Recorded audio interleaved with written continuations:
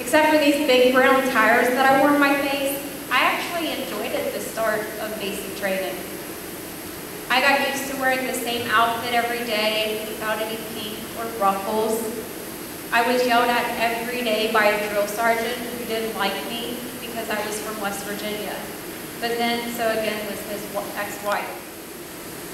On March 23rd, 2003, my life and dream of traveling, it became a nightmare. Move or feel anything below my waist. I didn't know how I'd gotten there or where I was even at. I just knew I didn't belong there and I wanted to go home.